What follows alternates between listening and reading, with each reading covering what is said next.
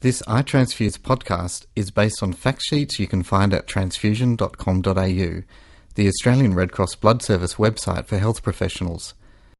What do red cells do? Oxygen is vital to the body's basic metabolic processes. Red cells contain a molecule called hemoglobin, which is responsible for transporting oxygen around the body.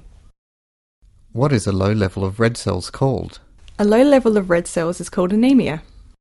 What are the signs and symptoms of someone who is anemic? An anemic person can often feel tired, have a lack of energy, feel lightheaded, or become breathless when they stand up. Why does this happen?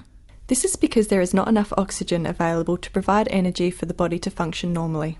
What are the causes of anemia? There are two basic reasons why someone may be anemic. The first is someone is losing blood faster than they can make it, and the second is someone is not making enough red cells.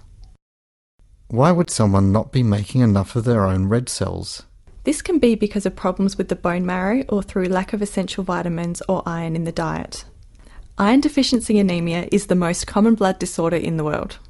When does someone require a red cell transfusion?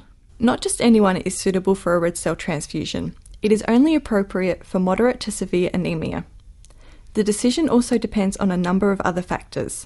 For example, whether the person is actively bleeding, how severe the symptoms are, and how low the hemoglobin is. What other things does a doctor have to consider in regards to transfusion? If a transfusion is considered appropriate, the doctor will also need to consider how many units of red cells are needed, how soon they need to be transfused, and how quickly they need to be administered. The fact sheets and podcasts are designed to provide basic information to people without training in health or science. They are not intended to be medical or professional advice. The disclaimer on transfusion.com.au applies to this podcast. For more information or to view the fact sheets, log on to transfusion.com.au. To become a blood donor, log on to donateblood.com.au.